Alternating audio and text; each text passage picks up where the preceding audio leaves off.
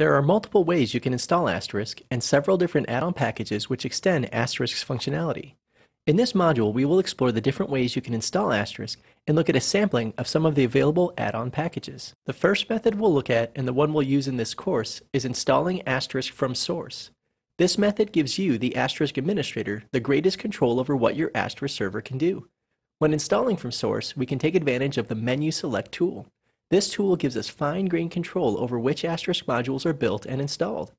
The actual installation process will be explained in detail in the next module. For now, we'll just introduce the options available to you. If you have followed along with the modules in this chapter, you've learned that the Yum Package Manager can be a useful tool to install software packages that Asterisk requires in order to run properly. Yum and other package managers can also be used to install Asterisk if the distribution maintainers have configured their package repositories to include it. Digium provides a Yum repository on Asterisk.org that allows you to install up-to-date Asterisk packages directly from Digium. You can visit asterisk.org/downloads/yum to see how to set this up. The primary benefit of installing Asterisk using a package manager is that dependencies are automatically resolved, making installation as simple as possible. However, you lose the flexibility of choosing which Asterisk modules get installed, since the packages are pre-compiled and installed automatically. Also, you may not get the very latest version of Asterisk from a package manager. It takes time for the distribution maintainers to incorporate new Asterisk releases into their repositories, so they're often a version or two behind. The very latest version of Asterisk is always available from asterisk.org. The last Asterisk installation method we'll discuss involves the use of a software appliance. Digium offers a software appliance called AsteriskNOW that includes not only Asterisk, but the entire Linux operating system. It's downloaded from an ISO from asterisk.org, burned to a disk, and then used to install Linux and Asterisk on a server. It's called a software appliance because it's intended to be used as an all-in-one package that starts from scratch and ends with a fully functioning Asterisk server. AsteriskNOW includes a custom version of Linux, a pre-installed version of Asterisk, and a user-friendly graphical user interface for managing your Asterisk configuration. AsteriskNOW is a great choice for people who have little Linux experience and want to get Asterisk processing calls in a hurry. It's a quick and easy way to get an Asterisk system up and running.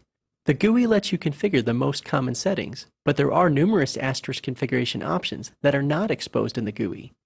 AsteriskNOW is good for many typical PBX installations, but isn't as popular a choice for installations that need to be highly customized. Asterisk can be thought of as a robust and versatile telephony platform. It provides the generic features necessary to build a multitude of telephony applications. Sometimes the base Asterisk package lacks some specific ability that can be met by using an additional module. There are dozens of other packages that provide extra functionality within Asterisk, including both open source and commercial packages. Among the most popular commercial extensions to Asterisk are Digium's Fax for Asterisk and Codec G729 modules. You can learn more about these and many other packages, both free and commercial, at the Digium-sponsored Asterisk Exchange at asteriskexchange.com. The typical Asterisk installation includes a set of default sound files that can be used for hold music and prompts. There are also extended sound packages that supplement the base library and provide your Asterisk system with a wider variety of audio formats and additional prompts. Core sounds are available in English, Spanish, and French. Extra sounds are available in English and French.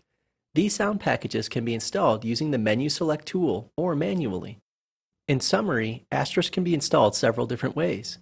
It can be installed using Yum or the package manager for your Linux distribution of choice. It can be installed at the same time that Linux is installed using AsteriskNOW, or it can be built from source.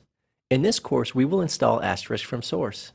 In addition to the base Asterisk package, there are several add-on packages compatible with Asterisk that you're welcome to install. Now let's move on to the next module, where we'll walk through a source-based installation step by step.